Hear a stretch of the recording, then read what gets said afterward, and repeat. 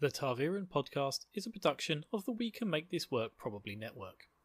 Please check out more of our shows at www.probablywork.com. Too young for this trek. The final frontier. These are the voyages of MC, Troy, and Eric. Their mission to introduce Tyler to strange new episodes. To seek out the best and worst media in the Star Trek franchise. To boldly go where several podcasts have probably gone before.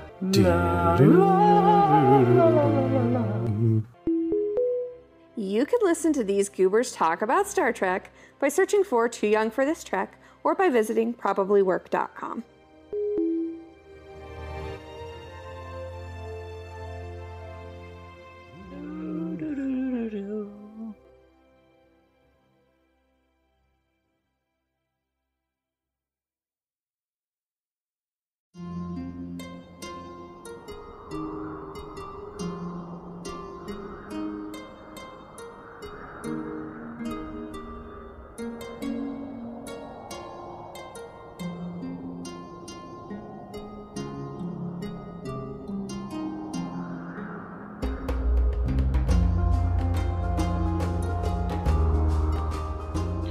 Rejoice ye one and all, as the dragon has returned to Season 2 of the Tarviran podcast.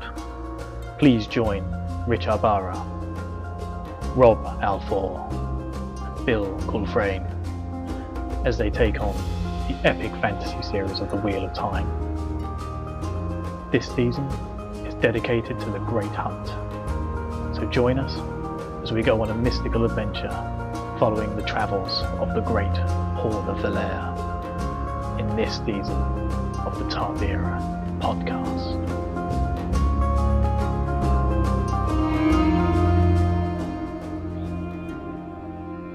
Hello everybody and welcome back to the Tarviran podcast. And do you know, I should just record an apology that I can just play at the beginning of every episode. So, you know, I'm always sorry for not getting episodes out to you. No, guys and girls, I'm so sorry, and non-binary people, of course. I'm just so sorry. It's so tough these days, you know. I know many of you who know me know I do other podcasts and stuff, which I keep up with as well. And it's just been so hard to balance the workload of podcasting plus my real life workload plus, you know, kids, family and all that. My little girl's not been very well recently, you know, nothing terrible, just a bad cold. But when a 1-year-old's got a cold and they've got a tiny nose and they're all snotty and they only sleep for like 20 minutes at a time because they can't breathe properly, you know, it's just like, and you end up getting like 1 or 2 hours sleep. Oh man, I'm just destroyed. But yeah, also my workload has been obscenely off the charts recently at work. So I don't want to make too many excuses. I know Rob's been having his problems too, but he's got a brand new podcast that he's doing. I'm very proud of him for branching out on his own, you know. You're my boy, Rob. You're my boy. And also, you'll be pleased to know as well, I had a session with Rob last week. We considered recording an episode, but instead we had a big session last week where I went and helped him through his audio issues because his mic's been sounding really off recently. It's been like really bassy and tinny and it just hasn't been sounding like his top quality self like it used to. So yeah, we had a big session last week where we went through and fixed all of his settings to make sure that he's sounding absolutely chef kiss. So Rob, if you've touched anything, I'm going to kill you, all right? Yeah? Don't change your setting, all right? You sounded fantastic on that Final Fantasy VII episode. Don't touch a thing. Anyway, you're not here to listen to me ramble on about other stuff. You want to know all about the Wheel of Time, don't you, people? Well, first up, let's go to the Wheel of Time news, shall we? Because for once in my life, there's tons of news that's come out in May. It's just unbelievable. First of all, season 1 has definitely wrapped up, so it is finished. And they've also planned in season 2, and they've started filming, I think. I think they've started filming. They've definitely got some filming dates in line. But yeah, that's it. Season 1 is a wrap. I think when they say wrap, that means they finished all the filming parts, if I remember rightly. It doesn't mean they finished editing and all that sort of stuff. So we still don't know an exact date it's going to be coming out. But, guys, theories. When you are releasing something like The Wheel of Time, and, the hype behind this will be next Game of Thrones sort of stuff. So definitely, I reckon the first season at least will be very, very popular. A bit like, say, was it American Gods? First season American Gods. I was so pumped for that. I watched the whole thing, loved it. Second season came out, I forgot it even existed. And I was like, oh, yeah, but didn't watch it. So, definitely not going to happen to me, Wheel of Time. Just loved this series so much. But yeah, one of the things that they like to do is they try and make money off the back of these type of things, don't they? I mean, I know. All your minds are blowing right now. What? They don't do this just to entertain us?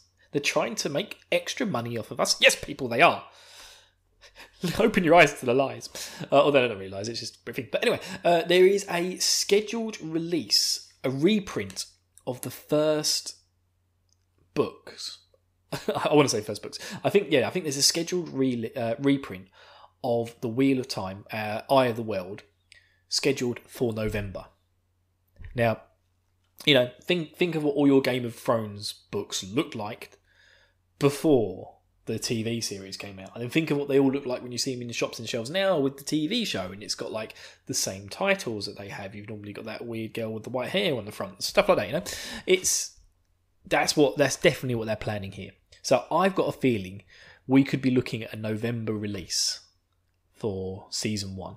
Because I think they'd like to tie that in. They'd release the season, maybe get 2-3 episodes out, and then boom, there's the book. Everyone wants to buy it, or maybe even have the books on the shelves before it comes out. So I'm thoroughly expecting a November schedule release for season 1.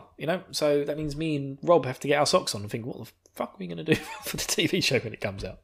Now, I don't know if anyone's listened to my Attack on Titan podcast, which I did with Tyler, where we originally read through the manga of Attack on Titan to catch up to where the TV show was, and then for the final season of the show, we watched the TV show each week, and then we took it in turns, occasionally did an episode together. We did the last episode together. I think me and Rob may follow that type of format for the TV show, but we'll have to wait and see. We're supposed to be following that sort of format for the book, but it's not going too well at the moment, is it? So hopefully we'll pick up the pace. You never know, you might start getting 2 episodes a week from us. Wow, imagine that. Imagine the glut of nothingness that you've had for the beginning of 2021, and then suddenly, wow, I get 2 episodes a week. Yeah, actually, I'm quite fond of that idea now that I thought of it.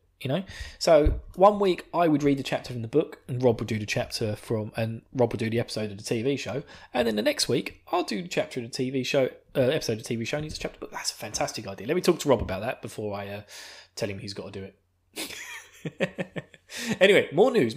So there is Mark Fletcher has been cast. I don't know who he is, but he's going to be a warder of some sort. I recognise the face, but I don't know who these people are in all seriousness. There was some other stuff that came out. There was like the episode 2 title was revealed, which is going to be called A Taste of Solitude. And also apparently Miss Planet, Czech Republic, is also going to be in The Wheel of Time. She plays a tinker. So look forward to seeing Tamila Sparrow, who is a very good-looking lady. Yes, she's going to be on your TV screens very soon. And that's it for Wheel of Time news. But next up, people, do we have any reviews? And you'll all be glad to know you're going to be spared from Danzig this week. Now, this isn't technically a review, but we got a comment on one of our YouTube videos, so sod it, it's close enough. So yeah, someone named Jose. Why can't I speak? Jose Pombal asks, "Hey guys, thanks for your work in this podcast series. Are you coming back for book 2? Now, for reference, for those of you who just listen to the podcast, we do put the podcast up onto YouTube, but we'd completely forgotten to put any of our season 2 stuff on there, which just completely slipped our mind. So I think Rob's now got the mid-season counter catch-ups and also what's the other one? He's also got the prologue episode up onto YouTube. So that is continuing, but I think he's also doing about as good a job of keeping up with that as I am with keeping up with putting episodes out on the main feed. So, yeah. Anyway, you are going to be spared from the Billzig this week, at least. I'm going to give you that one reprieve with a small YouTube comment. So yeah, anything, guys, any type of feedback to us, be it on Discord, email, at tarvarinpod.gmail.com. Oh, sorry about that. Twitter. Just give us some feedback wherever you want. It will save you from the Billzig. I'm not just going to keep it down to iTunes reviews. But man, I'd love some more iTunes reviews. If I'm honest, iTunes reviews is where it's at. So if you can, give me an iTunes review. That would be absolutely wondiferous perfectness. Yeah, see, I know some big words. Yeah, superfluous. Anyway. Oh God, why am I just so full of nonsense? Why does all this like vomit just roll out of my tongue? You poor people. I don't know what brings you back each week. I thought, once every month and a half, whenever we get an episode out. Oh God, this is like the worst podcast ever, isn't it? Anyway, my wonderful people. So we covered the news, we covered iTunes reviews. I believe it's time for a word from our sponsors. Hello, my name's Bill.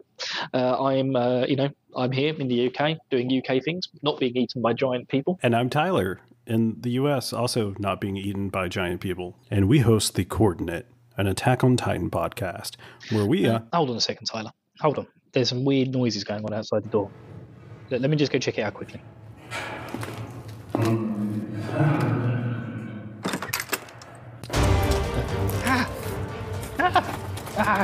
It's Twitter Troy Titan. My leg. He's eating my leg. Bill? No. Oh, it's gone. He's eating my bloody leg, Tyler. Troy's eating my leg. Anyways, we're a monthly podcast where we read an arc of the manga a month, try to get Bill caught up. Bill, you want to tell them where they can find us? What do you want? Where can people listen to the podcast? I don't have a clue. Oh, he's going to eat me. He's going to eat me. Why are there so many cats in here? Oh, God, I hope can I get a new co-host?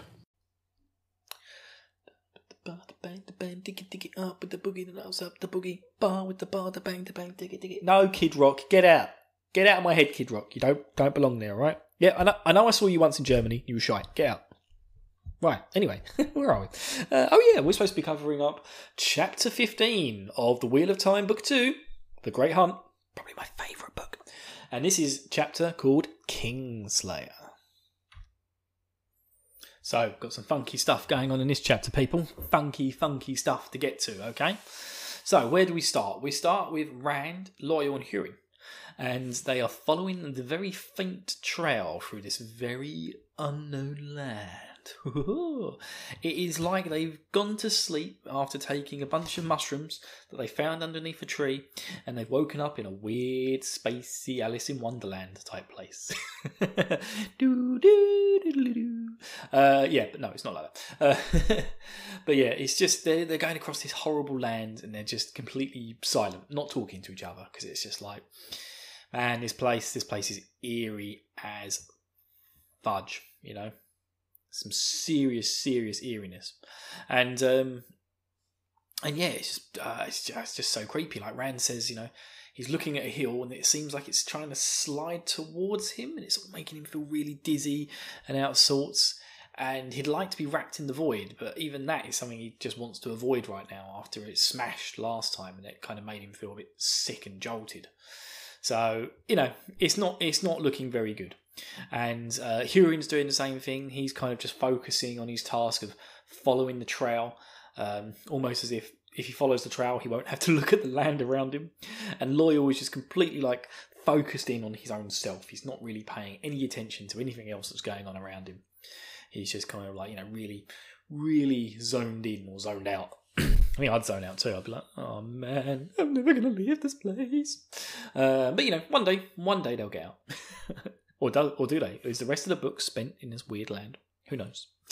But they got these weird burn marks all throughout the place. Now, I've kind of haven't read the series. I've got a vague idea of what I think these might be, but also it seems bonkers that that's what they might be. And I don't know if it's ever really explained what these burn marks are, but they're kind of thicker in the middle than they are at the ends, and they always go from east to west, never north to south, which is really, really odd.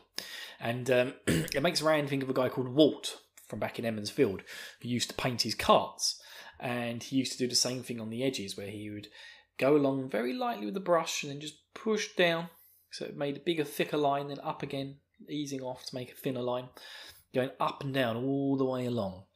And it's as if someone had streaked the land with a monstrous brush of fire. That's what he says. But also these fiery marks, like there's no burn smell. It doesn't feel like it's burnt. Like it's just weird. It's just weirdly burnt. Just the whole thing looks dead. Like the whole place just looks absolutely dead. There's no birds and there's no animals anywhere. It's like the whole place is completely devoid of any type of life. You know, even the water, like they, you know, Rand says the water's safe to drink, but that's about all he's got good to say about it. If you haven't got anything good, don't say nothing at all. You know, that's what Rand's mother might have said if she hadn't. You know, well, I can't say all that because that would be spoilers. Oh, nearly lost myself there, people. That would have got me some hate mail. Yeah, something about Rand's mum. Rand's mum has got it going on. Too long. Anyway, yeah, so what was I? Oh yeah, the water. It's safe to drink, but he says it's tasted flat as if it's been boiled, and it's just like, yeah, you know, him and Hurrian just neck it back. He's just like, yeah, this is water. At least I can drink it. You know, their flasks are beginning to run empty anyway. And Loyal looks absolutely disgusted, and so do the horses when they take a drink. They're like, what is this filth? Where is my rose water? I am a horse from Faldara, don't you know? I'm used to the finest rose water drinkers, I am. I assume that's how the horses from Faldara sound. Anyway, and yeah, it's just like he says, you know, there's no, like there's no animals, there's no life. You know, the water's completely still. The horse is treading it, and it's like it kicks up a bit of mud, dirt around them. But there's nothing there. There's no like water. There's no like water spiders. There's no little tadpoles anywhere, or what those little insects that sort of crawl across the top of the water. Oh, it's a water spider, isn't it? You know, there's none of that sort of stuff, and it's just creepy as. And then there's also this weird thing as well, where Rand keeps seeing he keeps seeing these really unnatural clouds in the sky, where they're like completely straight, and he's just like, no, it's just too straight to be natural. Like, what is this? Like, I'm not going to mention it to everyone else because it will freak out Hurrian and Loyal. But yeah, man, these clouds, these clouds are bothering me. And then, everybody, we get the really cool bit of the chapter. Loyal, he suddenly just, you know, stops riding, gets out and just walks over to a tree, and then he begins to sing to it. And it's not like the Ogier tree songs Rand heard before either. Loyal kind of explains, you know, the talent for tree singing has definitely faded amongst these people. And he's kind of like one of the only few Ogier left now who still has the ability. And we saw him do it before at the end of Eye of the World, but Rand seems to think he's singing a different tune this time. The song seems more like pure music, pure song, music without words. And he sings it and he's kind of humming it along to himself. And then Loyal touches the wood from the tree, and the branch of the tree seems to respond to his touch and to the song. The song also, Rand seems to think it's really familiar, as if, I know this song, like I've heard this song somewhere before, but where could he have possibly heard it? Like I say, it's not the same one that Loyal sang at the end of Eye of the World. It's different. But Rand seems to feel like a memory is being drudged up from somewhere, that he knows this song. And Loyal starts singing, rubbing the wood. Loyal's rubbing his wood up and down.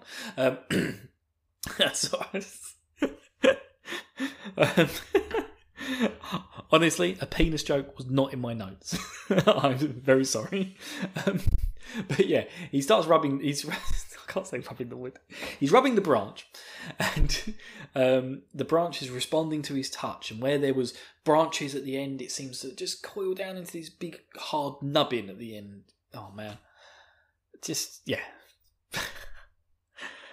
Anyway, I can't carry on. He makes a big staff basically out of this wood, and as he begins to finish his song, it almost sounds like he's saying thank you to the tree. And yeah, he kind of sits back in his horse, and he's got this big tall staff. It's as tall and as thick as him, thick as Rand's forearm, smooth, polished. And then Rand goes, "Oh, it's a quarterstaff. I didn't know all Ogier carried weapons." And Loyal says, "Yeah, do you know what? My mate back at home, I always forget his name, Elder something, would always say that he was being impetuous and, you know, that he shouldn't have to do this. And apparently the cost is too high. So I don't know what the cost is. And I don't know if that's ever explained either. Like, what is the cost to tree singing and changing something from a tree into a weapon? I assume normally the tree doesn't want to be made into a weapon. And that's actually something that Loyal says. He says it makes him feel weird because this land was glad to have a weapon to be made. It's just like, what? The land's happy about it? Yeah. So anyway, quarterstaff in hand. You know, he's finished. Loyal's finished polishing his wood, and Rand gives the order for him to start riding again in order to keep up with the Dark Friends. And so now it's Hurin's turn to have some story deposition. Yeah, it's just like, you know, Rand did his bit at the beginning. Loyal's just gone off and done what he did. You know, he knows what he did. and Hurin's just like, "Hey Rand, guess what? This trail is really strange." And Rand's just like, "What do you mean?" And he's like, "Well, you know, it's not like a real trail. It's almost like I'm remembering it instead of smelling it. There's loads of other trails of violence crossing their path, and he could have sworn this morning that there were hundreds slaughtered right under his feet, but there was nothing there."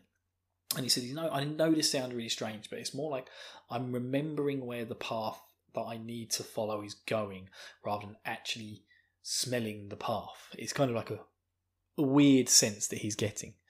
And, you know, it sounds suspiciously like slaughter of the villages of the Trollocs in the other world. So maybe they've gone back on themselves. We just don't know. But yeah, he's just like, Hurin's a bit freaked out about it, and Rand's just like, "Come on, we've got this, Hurin. Me and you, bruv. Me, you, and, you know, that Ogier over there who's having a wank."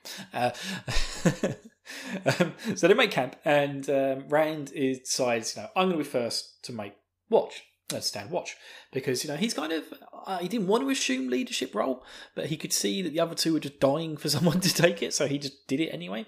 Rand, you are falling into the trap, man. This is what the Aes Sedai want you to be, and you're just falling for it, man. You're just going into it, aren't you? You're just becoming the leader, you know. Following the leader, the leader, the leader. Following. I'm in a real singing mood today. I'm quite happy. Yeah, so he starts to think of Fane, and he hears like this strange voice on the wind.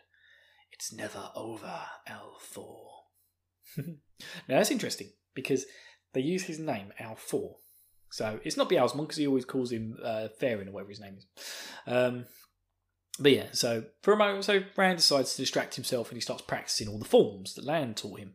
You know, parting the silk, that's it. Kissing the barmaid. You know, fondle behind the bins. You know, smoking behind the bike shed. That's the one. You know, he's practicing all his sword forms. So he sits down again, and after he's finished all of his forms, you know, he's hot, sweaty, but immediately he realises where he is, and he's kind of, that brief, almost relaxation from the situation's already gone. He's already like, "Oh, flip, I'm still here." Yeah, so he starts to think of Fane, and he sits down again to keep watch, and goes over everything, and he doesn't want the other guys to be woken. He wants them to have a nice sleep. So he's sitting there just completely distracted and doesn't notice his strange fog just rolling. And when he does notice it, a man in black appears, cloaked in shadow behind a mask. Fire is in place of his eyes. And Rand is like, "Hey, Beelzebub, brother! I thought you were dead!" I'm pretty sure he shits himself. Rand is like, "Oh god, this is a dream. It has to be a dream. I've fallen asleep." And then Beelzebub laughs at him, and he's like, he knows Rand's name. He's like, "Yeah, I know every name you have used through the age and after age. Even long before you were the Kinslayer. Interesting. Thanks, Beelzebub. Personally, I think Beelzebub's talking shit. Like, I don't think I'm pretty sure he knew. Like, I'm pretty sure in context of the story, like, you know, I don't know whether I'm gonna do spoilers. Is that a spoiler? Oh, do you know what? Oh, do you know, my head is quite foggy today, people. I had a COVID jab yesterday, and today I'm just feeling a bit all over the place. So, yay, jab! Everyone get jabbed, yeah. Join the revolution or the resistance. Yeah, join the resistance. That sounds better. Join the resistance, get jabbed. But yeah, man, it makes you feel a bit wonky the next day. I've been feeling a bit wonky today. Yeah, so he claims that they've been tied together since the first moment. We are together as surely as two sides of the same coin. And Rand's like, no, you're the father of lies. All you do is lie, man. You lie. And he's just like, do I lie? Do the witches at Tarvalon, do they lie? When they also named you Dragon or whatever it was. And it's just like, yeah, he's just twisting everything. And Rand's even like, oh man, you twist everything, man. You twist all of it. Even when you're telling the truth, you're twisting it to be a lie. And yeah, I like the bit though where Beelzebub walks over to Hurien and Loyal. It's just like, you always do find odd followers. And then he kind of mentions, and then the girl who tries to watch over you. Who? I'm a bit torn if this is Egwene or Moraine. I think Rand thinks he's talking about Moraine, but my initial reaction was, oh, he's talking about Egwene. Is Egwene always trying to watch over Rand? So yeah, no, that was an interesting thing. But I don't know what Robert Jordan was plugging at that moment, but very strange. And so yeah, he claims again that Beelzebub's lying. You know, you're always lying to me, man. You're always lying to me. Can't you just tell me the truth? Beelzebub says that they two have fought battles since the creation, but the last battle is coming. And if Rand dies, it will be finished.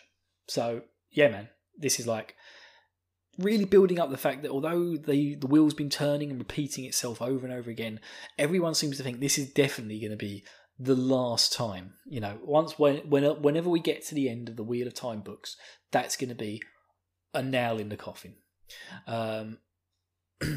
And you know, the whole time this is going on, Rand's kind of holding his sword, and we get one last refusal from Rand. And Beelzebub causes the fog to catch fire, and Rand's sword glows as if it has just been born from a forge. Born or drawn? I wrote born. I'm pretty sure it should be drawn. And, you know, Rand at this point hides in the void. He's finally summoned it, and he tries to cling to Sadin so the dark side of the man side of the one power, in an attempt to block the pain from the burning. I wonder if there's a non-binary version of the one power. That's an interesting thought. Anyway, don't know where we're going with that. In an attempt to block the pain from the burning. And then suddenly everything's gone and Rand's just back in the room. He's back at camp. Hurien and Loyal are still asleep, and then Rand thinks that he imagined it. But then he suddenly feels the pain in his hand, and he finds that his hand has now been branded with the heron mark from his sword. So this kind of also indicates that if Rand did fall asleep and this was all a dream, Rand fell asleep holding his sword. Just ran it out there. So he wraps a handkerchief around his hand, and he thinks to himself that he won't channel. You know, this is what Beelzebub wanted to tempt him into, was to channel him, which he kind of did. And yeah, and he just doesn't know like what Moraine and the Amlin seat wanted him to do.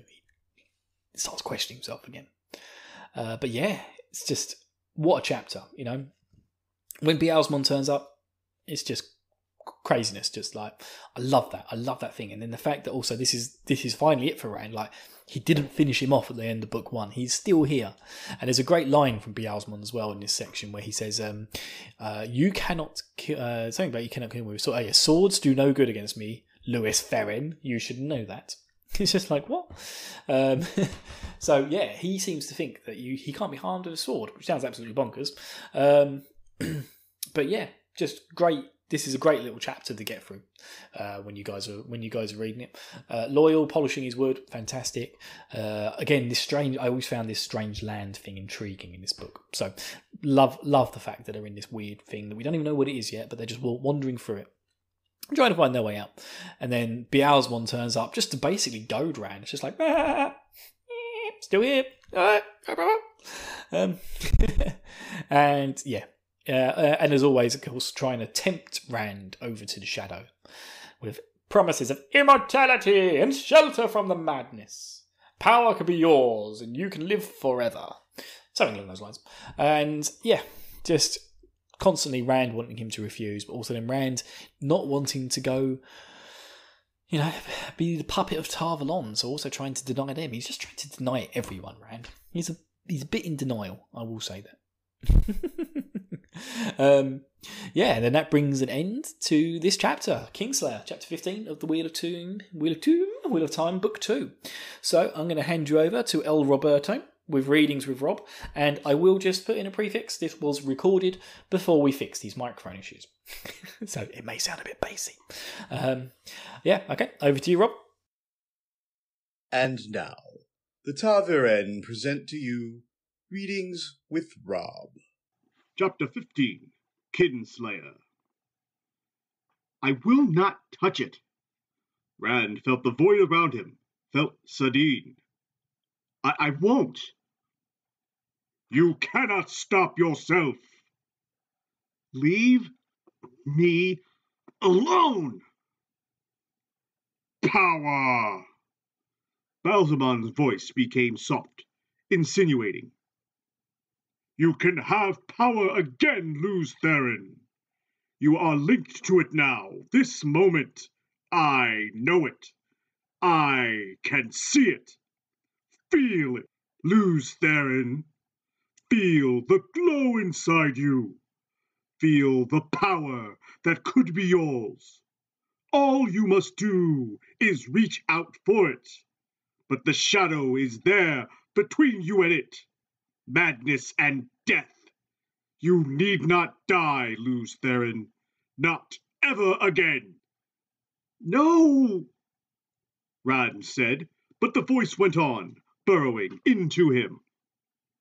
I can teach you to control that power, so that it does not destroy you. No one else lives who can teach you that. The great Lord of the Dark can shelter you from the madness. The power can be yours, and you can live forever. Forever. All you must do in return is serve. Only serve. Simple words. I am yours, great Lord, and the power will be yours. Power beyond anything those women of Tar Valon dream of, and life eternal, if you will only offer yourself up and serve. Rand licked his lips. Not to go mad, not to die. Never! I walk in the light, he grated hoarsely, and you can never touch me. Touch you, Luz Theron? Touch you? I can consume you. Taste it and know, as I knew. Those dark eyes became fire again, and that mouth, flame that blossomed and grew until it seemed brighter than a summer sun. Grew, and suddenly Rand's sword glowed as if just drawn from the forge. He cried out as the hilt burned his hands, screamed and dropped the sword, and the fog caught fire, fire that leaped, fire that burned everything. Yelling, Rand beat at his shoulders as they smoked and charred and fell in ashes, beat with hands that blackened and shriveled as naked flesh cracked and peeled away in the flames. He screamed. Pain beat at the void inside him, and he tried to crawl deeper into the emptiness. The glow was there, the tainted light just out of sight.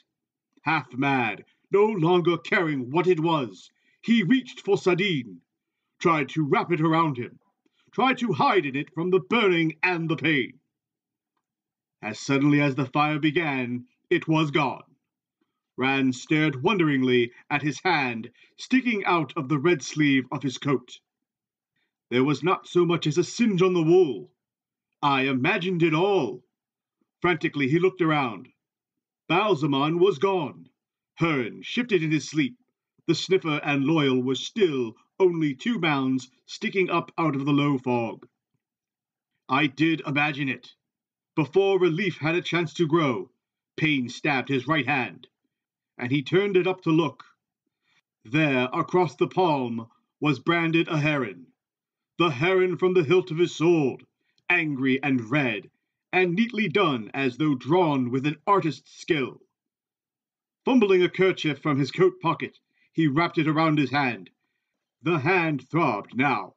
The void would help with that. He was aware of the pain in the void, but he did not feel it. But he put the thought out of his head. Twice now, unknowing, and once on purpose. He could not forget that. He had tried to channel the one power while he was in the void. It was with that Baalzamon wanted to tempt him. It was that Moraine and the Amelin seat wanted him to do. He would not. That was Readings with Rob. If there's a passage in an upcoming chapter you wish to have read on the podcast, simply tweet us at TavirenPod with your request. And thank you for that lovely rendition of Readings with Roberto.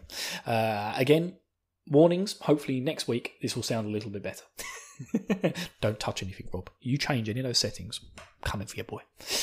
So that's it, guys. That is it. I've actually successfully recorded another episode of the Tarviren podcast. And you, my dear wonderful listeners, have actually bothered to sign in and listen to it. So thank you very much for your continued patience with my nonsense and also terrible schedule of actually getting things out on any sort of timescale that actually works, or that I keep telling you, I'm promising you. So sorry about that. But guys, if you want to reach out to us, again, best thing to do is to leave us a rating and a review on iTunes or whatever podcast catching apps you happen to be using. You can also join us on our Discord, which is dead as a dodo, but occasionally people pop in there and say, "Hey guys, where's the episodes?" And I'm like, "All right, I'll do one." And then also you can reach out to us at Twitter at TarvirenPod. Loads of other things. Check out Rob's new podcast, the JRPG Century Club. You can check out my podcast, which is Bill's JRPG Trappings, Bill's JRPG Adventures and Other Trappings. We both obviously seem to like JRPG, so we make podcasts about it. I'm currently doing Zelda 2, which is one of the most unique podcasting things I've ever done. I'm kind of editing together lots of different audio from lots of different podcasters as we all talk about our experience in each single dungeon of Zelda 2, which is obviously a bit of a black sheep of the old Zelda family. But it's very interesting, and it's a project I'm very, very proud of, and I think it's an excellent listen. So if you do, just check. I think you should just check that out anyway. I think it's a very entertaining listen. Even if you don't like Zelda 2 or computer games or anything like that, just check it out. And then finally, you can find us on YouTube as well. And there are just many places where you can subscribe to us and join the conversation. So please show your love for the pod where you can. And, remember, get those reviews in, get those YouTube comments in, get us some sort of review on Discord or something, whatever, so you don't have to listen to Billzig next week when it's Rob's turn, okay? Yeah, you've all been warned, okay? Anyway, guys, I am absolutely gasping for a drink, and quite frankly, this bottle of water that Rand's left me just tastes like absolute ass. Oh, wait, hang on. Oh, this is Loyal's urine.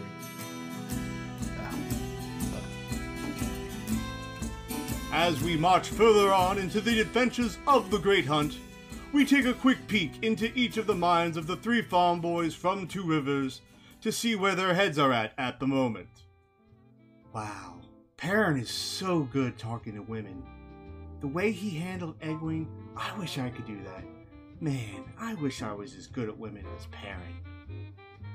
Man, Rand seems to know what he's talking about with them women. I wish I was able to be as good talking with women as he is. Man, I see Rand and I see Perrin and the way that they're talking to women. Boy, I wish I could talk to women like that. The only thing I'm good at is making women mad. I only make women pissed off. Matt really has a way with women. I don't know how he gets away with it, but I wish I had that same ability to talk to women like he does. I can't believe the way Matt talked to that woman. It worked out beautifully. I just get stuck in my words and they think I'm just slow, but man, Matt really has a way with the women.